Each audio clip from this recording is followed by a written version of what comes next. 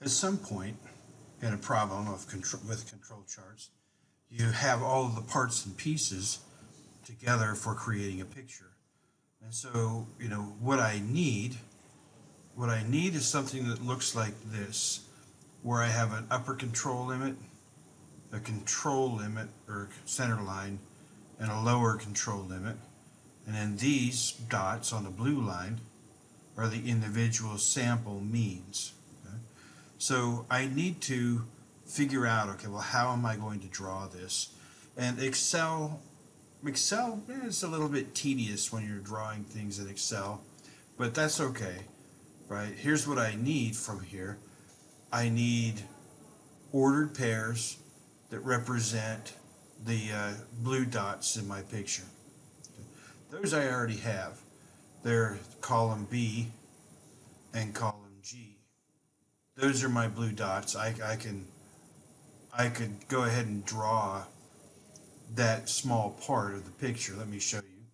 We would get the charts, and there it is. I mean, these are the lines of variation across each sample. All right, well, what I need to do now is insert my center line. Well, the center line is constructed from just this X double bar. In other words, it's kind of the target where we're going to vary around. So let's put in that target that we're going to vary around. Okay.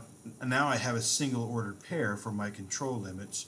It's the ordered pair sample number 1, center line 13.1. Right? I could just say, well, that's what it's going to be. Sample number 2, center line 13.1. And so I'm constructing ordered pairs. I'm constructing the ordered pairs from the sample number and this center line. Let me try that again. Center line. If I were to draw this, it would just be a horizontal line. And each dot in that picture represents a sample number and the center line. The upper control limit, these constants, we can also put in the exact same way. So I need to construct ordered pairs again. This time it's between the sample number and its upper control limit, or sample number, upper control limit.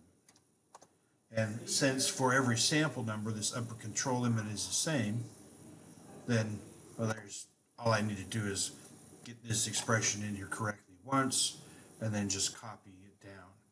And so now, again, I have a horizontal line, and that horizontal line represents the upper control limit. And I could take a look at it if I were so inclined. Every dot is an ordered pair, where the first number in the order is the sample number, and the second number in the order is the upper control limit. Okay? Lower control limit, very, very similar. It's constant across all samples. So I should be able to get that lower control limit, which will be a horizontal line at 12.371. And we can look at it.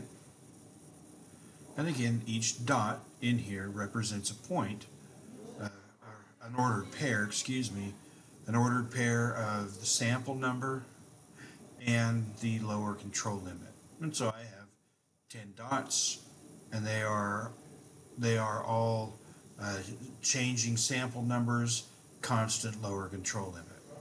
Okay. Well, now I have all the information I need to put all the pieces together. I need a sample number and the means. I'm going to see my variation with that. And then I need these control limits. So let me insert them.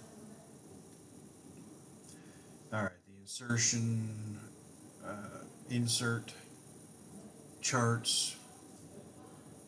So there is my chart, my control limit chart. Now that's actually not too bad for a picture, although there's a lot of those dots I would want in there. I might want some of these objects to be the same color. And so, from here on out, it's just making it more aesthetically pleasing. So what I did is I left clicked on a dot, it's going to bring up some formatting options. You know, I want to change the color.